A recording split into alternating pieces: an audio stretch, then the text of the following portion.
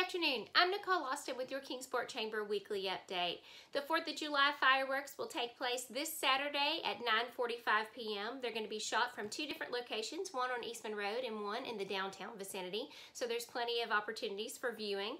We ask that you remain in your vehicles if possible for the safety of everyone, and under the guidance of the Health Department, if you do need to leave your vehicles, we ask that you practice social distancing from others and remember to wear your mask. Your Kingsport Chamber will be closed this Friday, July the 3rd, in celebration of Independence Day. Healthy Kingsport still has the Mind Over Miles Step Challenge. Download the Walker Tracker app and get stepping today. That challenge will continue through August the 1st, so it's not too late to get your steps in.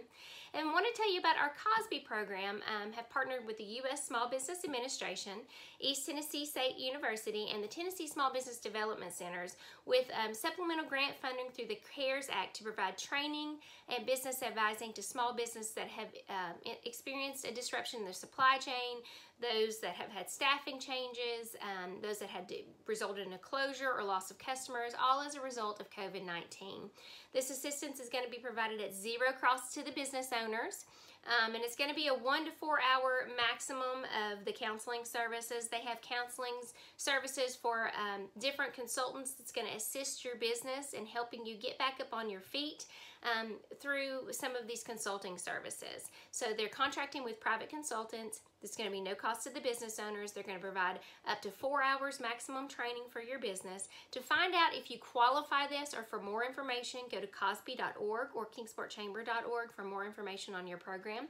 We want to make sure that we're able to help out as many of you as possible. And finally, I wanted to give you a bit of good news to end our video on. This past Saturday, the Miracle Field and Playground opened at Brickyard Park.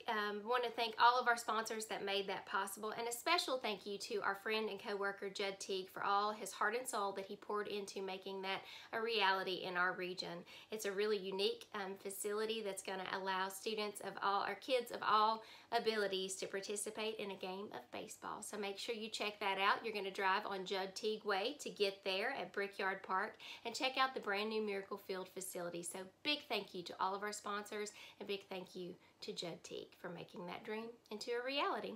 I hope you stay well, stay positive, and have a great week.